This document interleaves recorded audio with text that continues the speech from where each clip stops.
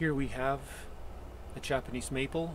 The specimen name would be the acer palmutum Pixie. It is a dwarf upright growing variety. This particular specimen would be about 1 1/3 meters tall, or approximately 4 feet, slightly over. I now have it in its final resting home. It has been container grown its whole life.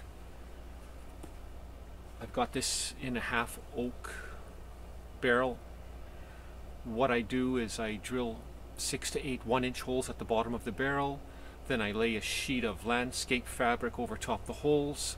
Then I'll put approximately 9 centimeters or 3 inches of clear crushed gravel at the bottom, just to really support the drainage. And then the soil mix is just 80% composted bark mulch with about 20% of sand that I mix together. And the tree loves it. It's got good drainage. It's very arid. All you need to do is add water regularly, and of course 1 to 2 tablespoons of slow release fertilizer once a year in the spring. So as I prune this tree, I won't be doing any talking. It'll just be a visual show, and it'll be going at a slightly faster than normal speed.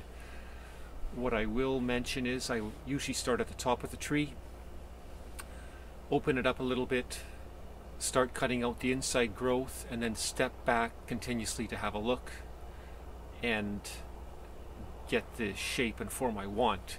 So what you see here now is what you'll see in the end, except it'll be much more open, and what I feel is a much more airy tree, showcasing the actual structure of the plant. So here we go, and enjoy the show.